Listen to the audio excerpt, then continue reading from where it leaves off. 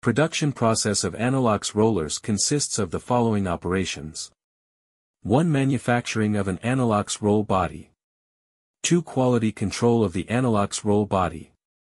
3. Plasma coating of 25 mm thick nickel sublayer using plasma technology.